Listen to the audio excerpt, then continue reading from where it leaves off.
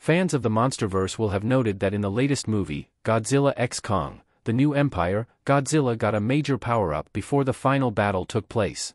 After absorbing excessive amounts of radiation, Godzilla's powers were boosted to new heights.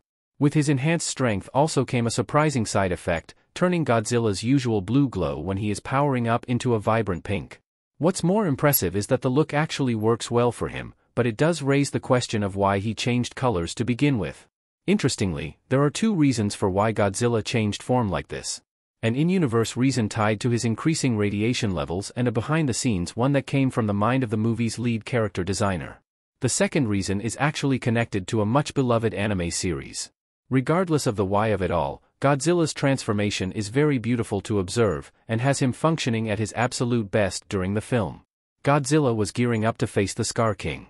Though he cannot communicate with his human allies, the people of Monarch knew that Godzilla rarely acts without good reason. So, when he began to harvest as much radiation as he could to bolster himself, they suspected he was gearing up for a larger fight, one he could not have won without that boost.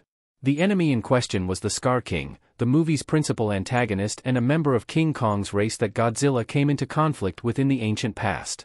He managed to trap the Scar King in the hollow earth but could now sense that his old foe was returning to try and claim the earth for himself. Adding to the threat, Scar King was now in control of another titan, Shimo, whose ice-based powers could rival those of Godzilla. Recognizing that he could not face both foes on his own, Godzilla did the only sensible thing and began powering up before their inevitable showdown.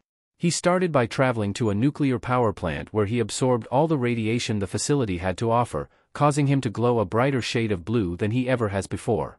But draining the power plant was not enough, though, leaving Godzilla with one more stop to make.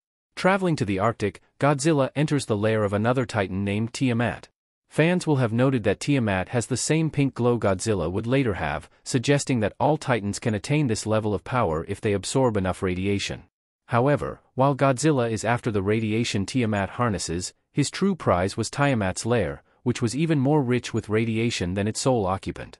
The two engaged in a brutal underwater fight, with Godzilla naturally emerging as the victor. He then proceeded to drain the energy from his fallen foe and its lair, finally emerging with his new pink form, ready to take on the Scar King.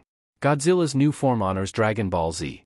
According to lead character designer Jared Krichevsky, Godzilla's new form was inspired by Goku's ability known as Kaioken.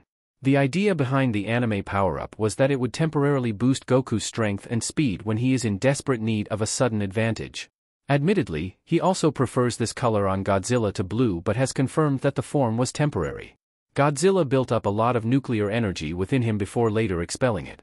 Having him retain it could also have been dangerous as he was giving off massive amounts of heat after absorbing the nuclear power plant. One can imagine how much hotter his pink form must have been.